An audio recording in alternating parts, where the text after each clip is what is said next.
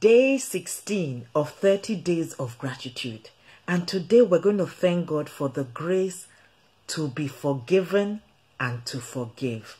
I just bought a book and I'm going to enjoy reading it about a woman who went back to an island where her husband was killed by the natives when he was trying to preach to them as a missionary. She went back, lived among them, and so many of them are giving their lives to Christ.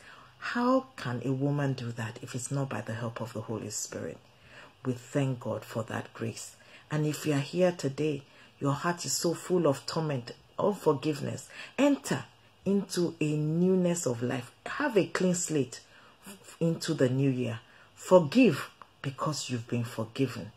Jesus has paid the price and he rewards you. No one can pay for the pain that they cause you when they hurt you. But Jesus knows how to restore. Have a wonderful time thanking God for this grace.